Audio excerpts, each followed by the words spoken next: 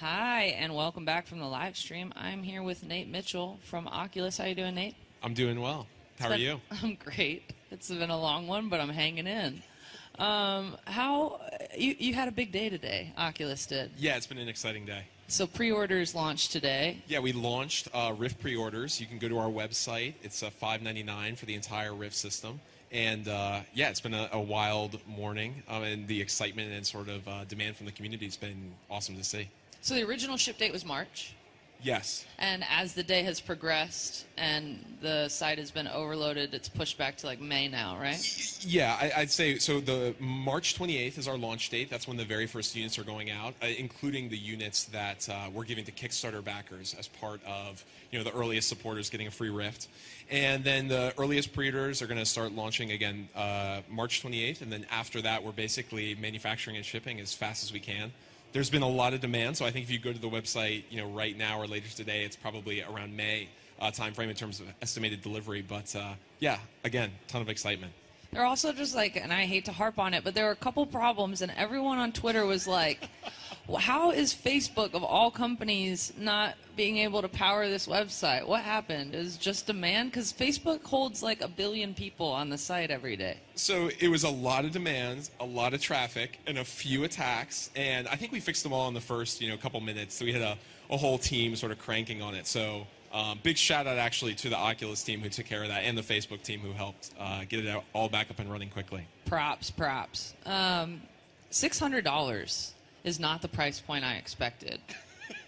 It's relatively cheap. I mean, it includes the price of a very powerful laptop, obviously, or it doesn't include. It does not. It does not. So you compound that with the price of a very powerful laptop. Desktop, even. Desktop, right. So basically, PC. what we said earlier in the year or last year was basically that what we expected was that for roughly $1,500, you were going to be able to walk out of a store with a PC, an Oculus-ready PC, and an Oculus Rift. And we are going to have basically Oculus. We announced this Oculus Ready program. We have Oculus Ready machines that we've partnered with manufacturers to create and optimize and battle test for Rift. And we're going to have bundles available of these PCs with the Rift for $14.99 at the end of the day. Cool. So, and with this March 28th ship date, can you also walk into a store and get this stuff at that point? Great question. So we are going to have a very limited retail launch in April. With who? I don't think we've announced the details for that quite yet. We're going to be talking more about that in the next couple months as we near that date. But it'll be basically a very small retail launch where you're going to actually be able to go into a store and try the Rift in person. I'm trying to think of who it could be. Apple is my first guess because they deliver an awesome retail experience. Best Buy is a horrible choice, so I hope you're not working with those guys. We'll have more details in the months ahead. Okay, sure. We'll talk about it later. We were talking earlier on the Gadgets podcast about how some of us, and this came from Matt, and he promised that it was totally unfounded, that he had no research whatsoever to back up this claim. But he said he thinks you guys are making, like, it's kind of a wash in terms of the hardware and the price point. Yeah, we've actually, we always wanted to make the absolute best virtual reality system that we could, but we also wanted to make it affordable. And we are basically selling the Rift at cost, effectively. So we're not making any significant profit on it. And that's really about getting this out into as many people's hands as possible. We want the Rift to be in millions, tens of millions, hundreds of millions of people to bring them into VR. And that's ultimately the goal. And that's really key from the developer standpoint, too. Because what we're trying to do is kickstart this VR ecosystem where developers can be successful. So basically, pricing the Rift, farther and farther away from people is not what we want. So yeah, we've come out and said a number of times we're basically at cost, as low as we can go, and we hope people, can jump in at that price. So how do you define mainstream? Like, is the Xbox or the PlayStation, is that a mainstream device, or is the iPhone, like, the iPhone is obviously a mainstream device, but would you also include, like, gaming consoles? Are gamers mainstream consumers? I mean, I would, but I'm super biased as a gamer and a tech enthusiast myself. I think mainstream to me is when you cross sort of these 10 million unit mark, maybe. Some people may disagree with that. But I think that starts to feel really mainstream, where there's, you generally know someone who has an Xbox, and that's sort of when it enters this sort of mainstream category. How many pre-orders came in so far? We're not revealing any sales data right now. I feel like if I can sneak it in, I might. Damn it. All right. let's talk a little bit about the Gear VR. That launched, and it's a very different product from the Oculus Rift. Yeah. How is that going? Absolutely. So we basically, broadly, we see sort of two categories when it comes to virtual reality. You have the high-end, really high-fidelity, immersive experience with Rift, and then what we consider to be like mobile, accessible, portable VR with Gear VR. And so Gear VR is a product we did in collaboration with Samsung, an awesome partnership. And basically you use your Samsung phone and you basically snap that into a Gear VR headset and you can put it on and basically experience VR on the go anytime, anywhere. That's going incredibly well. We've been sold out, I think, since the product basically launched. It's been flying off retail shelves. And yeah, I think we've seen a huge amount of content released for it, and I think we're going to see that ecosystem continue to grow. A huge number of developers are submitting applications and content basically every day. And you've tried Gear VR, right? I have tried Gear VR. What did you think? I tried the earliest possible version of it. Editions? Yeah, exactly. Yeah. So I went into like a Samsung conference room and tried on like something that was very early stage, and it was really cool. I felt a little nauseous, and there wasn't a lot of content for it straight off the gate. Yeah. And now I understand that there's a lot more. Let's talk about content. Like, what are you guys doing to get, both for the Gear VR and for the Rift? Like, how do you get game makers involved? How do you get movie studios involved? The NBA? Like, what is that process like? So it's different for all these different categories and verticals. But generally, we have a team of sort of partner relations folks who, for example, if TechCrunch is interested in doing something in VR and reaches out to us and wants to talk, we'll set up time to bring you guys up to speed on some of the options, some of the technology, 360 capture, VR capture, playback, Gear, Rift, everything that's happening in this space. We've seen a huge amount of enthusiasm, not just from games, but from filmmakers, from sports teams, for all sorts of things. There's articles every few days now about one of the different quarterbacks using VR to like train for the upcoming game. And so, we have a lot of software out there, a lot of documentation. We're also funding a significant amount of content. And one of the huge benefits about joining forces with Facebook was that we were able to basically go out and invest more in the ecosystem to basically create made-for-VR games, experiences, films, all sorts of stuff. And I think you're seeing a lot of that on Gear VR today. A huge amount on Rift. I think we have 20 Oculus Studios titles launching next year on Rift. And you're going to see even more announced over the next few months with Touch. I'm glad you brought up Facebook, because there's been a lot of conversation around what the ultimate goal was for Facebook buying Oculus. Why did they want to get into this? Are they trying to focus on this gaming community? Are they wanting to get more into entertainment? Or is there some grand vision of us all walking around with headsets on, interacting with our friends? I mean, can you shed some insight onto maybe why that's such a great partnership? Absolutely. So I think for Oculus, our mission with VR is really to enable the world to experience anything, anywhere, with anyone. We want you to be able to put on this virtual reality headset and just do anything, whatever it is you want. And when you think about the concept of experience anything with anyone, and you think about Facebook as a platform for sharing experiences, those two things really go hand in hand. So as VR technology evolves and we're actually able to have sort of this conversation almost as if we were face-to-face in VR and have all these people here feel like they're right here in person experiencing it with us, that's where VR is going to head very, very quickly. We talked a little bit before about 360 concerts, or maybe having a 360 camera at like your nephew's birthday party and being able to attend from a VR headset. It's never going to be as compelling necessarily as truly being there in person.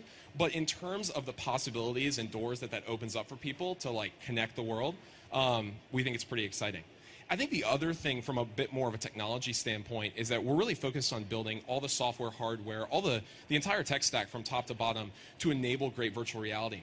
And when you think about Facebook, the transition they made from web to mobile, if you look at the technology industry right now, Google, Microsoft, Facebook, we're all sort of pushing the boundaries of what's possible with virtual reality, augmented reality. And so everyone is sort of pushing at this is basically the next big platform that we're going to see. And at Oculus, we really believe that that's VR. And we're really trying to shape and drive that platform and lead it to the place that we think it should be. And Facebook is obviously a huge part of that and wants to drive that to the right place. And so Mark and the Facebook team really shared our vision for where VR and AR were going to go, and teaming up just seemed like a natural fit. Yeah, well, and if you think about what Facebook is in the business of, it's keeping you in front of Facebook as long as possible, right? You want to see ads. So if you throw a headset on and make it more immersive, that makes a lot of sense, no? I think it could over time. We don't have any ads today, and I think it's going to be a very long time before you see Facebook ads in VR. But VR is going to be this incredibly immersive experience that's going to bring people together. And Facebook's mission is a more open and connected world, and VR I think fits really well within that. So speaking of the future, we talked about the packages that you can buy with Rift and then Oculus built laptop essentially for $1,500 is yes. what you said. But in the future, are you guys going to build a version of the Rift or perhaps a new product that kind of has all of it built in one? Because the Gear VR is portable because you can put the power of a smartphone in it. Is there a way to bring the high quality experience of a Rift without having to connect it to a really expensive PC? So the answer is yes, absolutely. Over time, we're going to see that across the industry. I think that's naturally one of the key evolutions of VR. Where we want to go is really this like sunglasses-like experience, where everyone has a VR device in their pocket, anytime, anywhere. We can throw the things on, and again, sort of like meet face to face and have this conversation very naturally. So I think that's where, over the long term, we're going to head. There's a lot of evolution and technological breakthroughs that need to happen to get us there. That's something we're really invested in, and so on the research side is actually not just iterating on the existing technology, but bringing about entirely new breakthroughs in displays, optics, ergonomics, powers, wireless transmissions, to really push this thing forward. And again, that's one of the key spots where Facebook really opens up a lot of doors for us. What is the biggest obstacle technologically that stops you guys from doing that right now? What would have to change? What's the biggest one? One of the biggest things, I mean, anything's possible today, right? You've seen Gear VR. There are definitely some challenges around thermals, around power, around just overall CPU, GPU. But with Gear VR, you can have a really compelling experience. I do think we're going to see some all-in-one headsets over the next few years. To get to something like sunglasses VR, we need major breakthroughs in terms of display and optics technology primarily. Because what we're relying on right now is sort of this new sort of divergent path off the cell phone industry, where now we're actually designing custom VR displays. But we need major breakthroughs to really reduce basically the size between the displays, the lenses, to improve the resolution. And again, this is something that we're investing in researching really heavily to see how fast we can bring about these advancements and get us to sunglasses VR, which we're really excited about. You mentioned earlier AR, augmented reality, and we took a little poll earlier who thinks that AR is going to be bigger than VR, and we had 3 out of 4 hands raised on the Gadgets podcast. We also, there's a lot that's being written about that AR might have more of a utility-based applications and a wider variety of applications than VR. I mean, how do you weigh into that? This is a really complex question. I think AR is going to be a big thing over time. I think the reality is that AR still has a long way to go. And I think that if you've tried some of the AR products or prototypes that are out there today, they're still pretty far away from being consumer ready to the point where we are able to take these things on the go with us. And they have a lot of challenges. There's a lot of key technology breakthroughs in terms of field of view and other things that just haven't been solved quite yet. So with VR, obviously we're very biased at Oculus as a VR company, but we really believe that the opportunity is there now for VR to take off. We see the momentum and demand from the community. We see entertainment industry involved, education industry involved. We see this entire sort of revolution happening around VR, and it's ready today.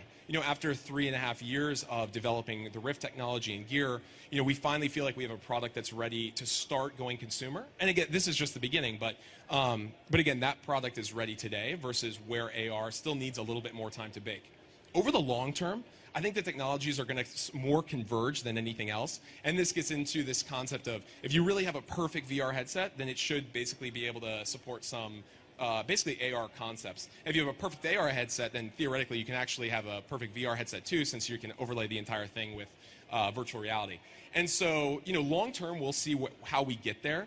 I think we're really focused on VR, and the technologies overlap substantially. We really believe that VR is the fastest path to the best experience, and that's, again, sort of ready and here today. And, if you're interested in joining that revolution, the Rift is available for pre-order starting today. Excellent plug. Nailed it. Palmer and Mark are going to be so proud. 5 years from now, you've talked a lot about what's going to happen in the long term. 5 years from now, is gaming still going to be the #1 use for virtual reality? I don't think so. I think that what we're already seeing on Gear VR today is that gaming isn't necessarily the main use. I think on Gear VR, a huge amount of the time spent, people are using their Gear VR devices is actually for video experiences. And I think that's only going to increase as the video capture technology gets better. You know, at CES, there are literally thousands of companies here doing like 360, 3D VR capture, called a number of different things. And as that technology gets better and better and better, I think that's going to be one of the key mainstream experiences that brings people into VR, especially for non-gamers. We'll see. I think that we're going to see a huge amount of stuff start to evolve. Again, it's early days, and right now we focus a huge amount of energy on the game space because game developers have the tools, the technology, they're excited, and real-time VR is just so compelling for those of you guys that have tried it. But it's going to change and evolve really rapidly, and we're excited to see that happen. All right. Well, I appreciate you taking the time to chat with me. My pleasure. Thank you for having me. Cool. All right. So we are going to throw to our last live crew of the day, and I have forgotten who is running that live crew. So I'm just going to throw to them, and they're going to introduce themselves. Thanks again, Nate, and see you later.